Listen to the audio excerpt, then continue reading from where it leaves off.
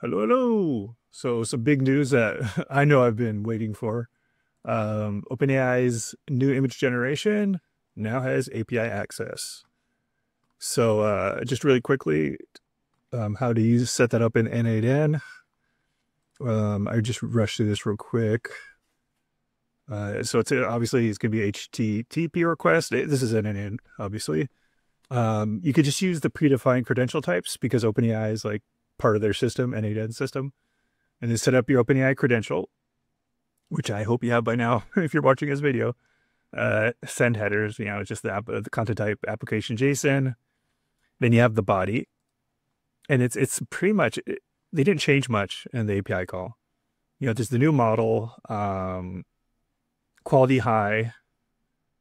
That's pretty much it. There's a number. Now what I'm going to show you is just for one image because you'd have to change how you set it up if you have more than one image.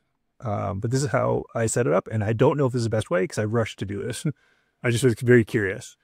So I set up an edit field, set field, edit field. You manually will map the output, right? So the output you get is base 64, right? It's a base 64 string. So you have to convert that to binary. So the first thing you want to do is save that string. And you have to change this. Either, I'm not sure if you need to use a code node, but you'd have to change this because it'll be more than one image. Then you'd have to change this. But anyways, yeah, one image is how you would set it up. You just drag this over and name your file, name your variable, drag over the b64 underscore JSON into the set field, edit field. And then you're going to convert to file. Yeah, so there's different options with convert to file, right? You just want to get the move base64 string to file. That's all we're doing. You're just going to have the name here, so with this, of the field, it's image underscore base64, the data output, right? The output field you want the data to go into, which is data. Like data is a generic one. And that will convert it to binary.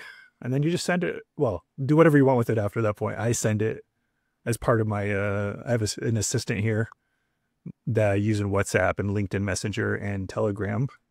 That, it's just a helpful, fun assistant. But anyways, yeah, that's a short version. If you need help, let me know in the comments. Take care. Bye.